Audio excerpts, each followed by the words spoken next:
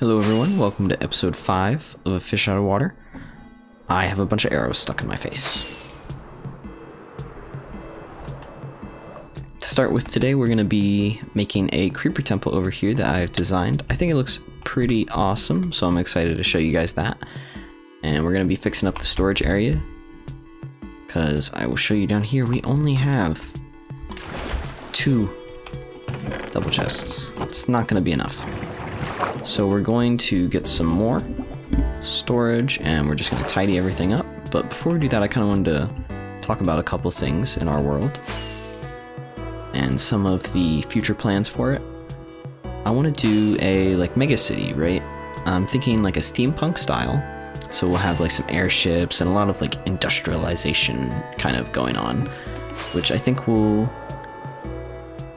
kind of counteract this nicely. Like, this is all very overgrown and stuff, and then this is going to be kind of not necessarily pristine, but it's going to be like industrial, so there's not going to be nearly as much greenery.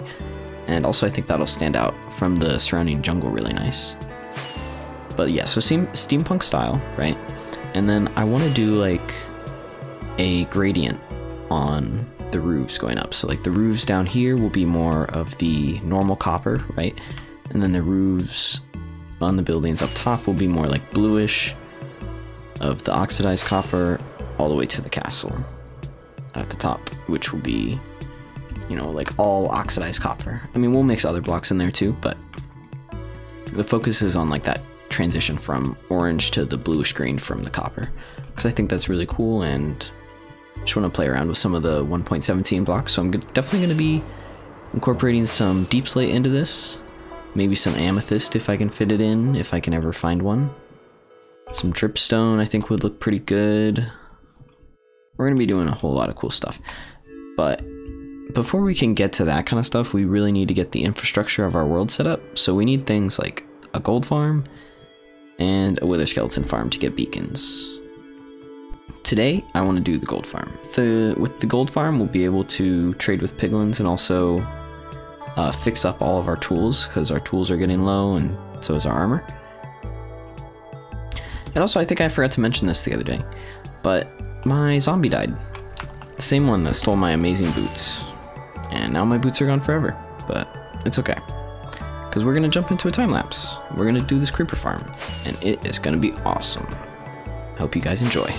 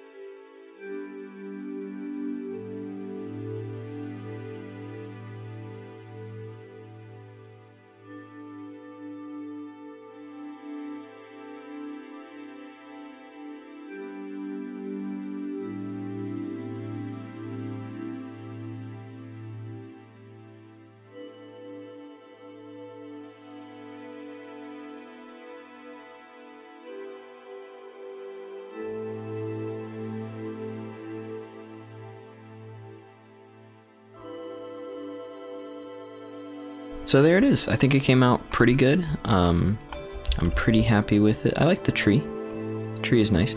There's a couple things I still want to add.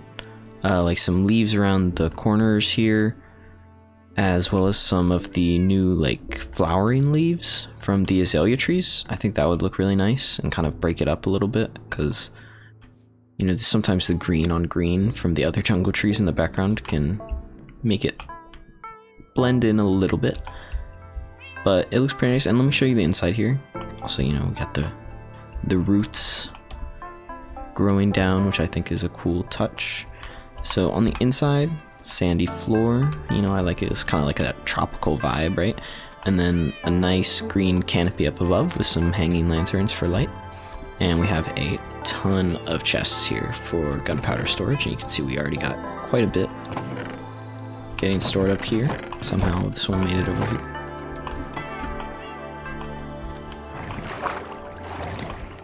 And I have this set up using some water streams and some hoppers and stuff like that. So originally we had a couple holes over here, right, where we would drop down like really far where the creepers were burning on some campfires, but I made this like tube, and so every time a creeper dies, it goes down there and burns, and then the items go through an auto dropper. They come up this water tunnel and they go around a big loop.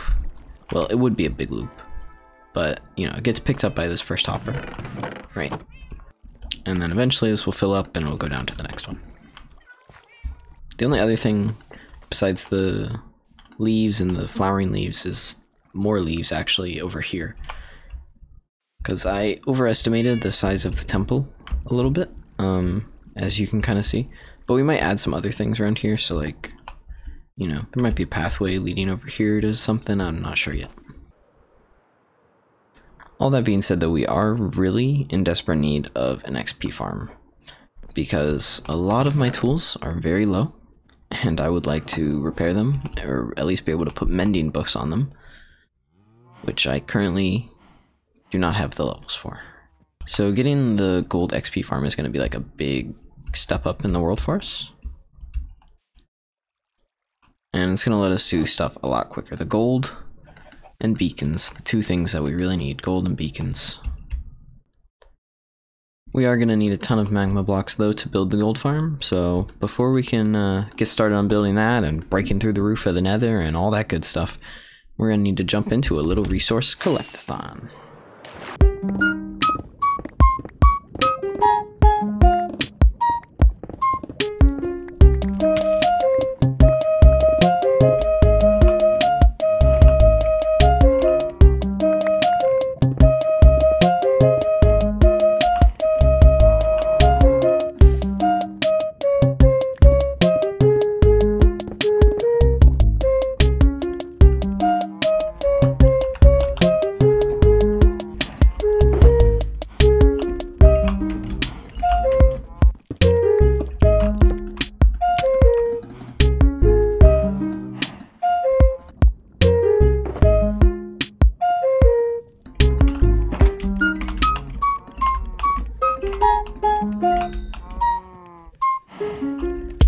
Wow, that was a lot of collecting, but we got it done. We have a whole lot of good stuff here.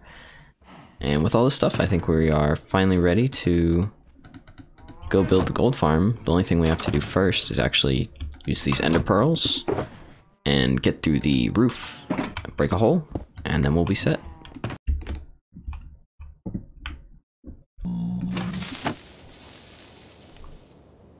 Please. Wow, that one really hurt us, but it worked. It worked. Let's go. Success. All right. So thankfully I did not die, and since we have our hole, we can just find the right biome, which is going to be, I think, nether wastes. Pretty sure. So we're going to find a big old nether waste biome, and we're going to build our gold farm there. So let's jump into a time lapse here. We're gonna build up this gold farm, the storage system for it, all that kind of good stuff. It is gonna take a little while. It's gonna be a big old project. And we have a whole lot of blocks to place. So let's get to it.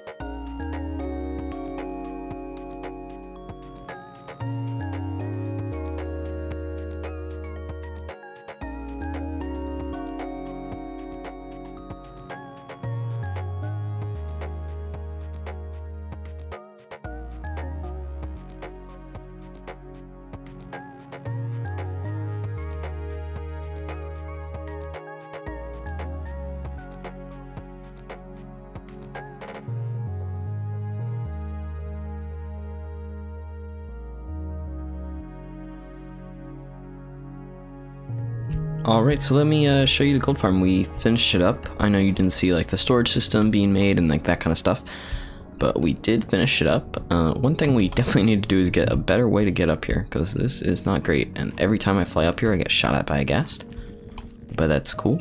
The one issue I had, which kind of made this top layer, I feel like, kind of irrelevant, was I think I might have made it like one block too high. So yeah, like where these glass pillars are, they're supposed to be one block higher, and it's like to prevent ghasts, but they just kind of, I mean, they prevent ghast still, but they also block some of the pigment spaces. But you know, it's a little less efficient, I guess, but it's alright. I don't need it to be like insane. So I got this top area set up with an enchanting setup, some books and that kind of stuff, and a whole lot of storage. And I already got the item sorters kind of outfitted here, so let's go up. Let's grab, I have this box. Alright, and this box has a ton of stuff that needs to be repaired and like all that stuff.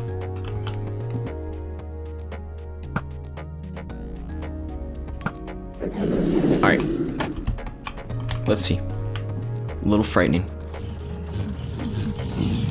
Oh, it's about to get really loud, hold on.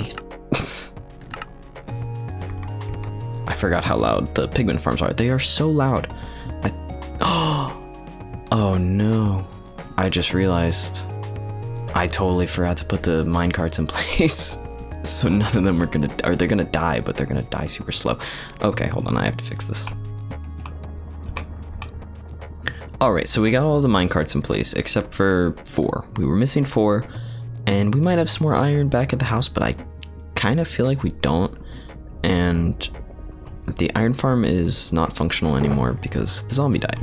So we are going to just run it like this. All of them are good except for this one, which should just need a couple extra pigment in it to kill them. So all that being said, let's give this another shot and see how long it takes to repair our pickaxe. Alright. Good shot, good shot. Here we go. Here they come. Oh geez, I always, yep, turn the sounds down. Again. Okay.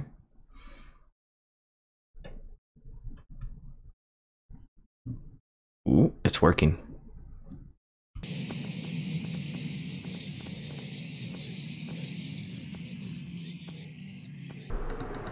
Alright, so today's gonna be a little bit of a shorter episode. We're gonna wrap it up right about now, but I did want to show you guys one more thing that I did back in the overworld relating to the Creeper Temple.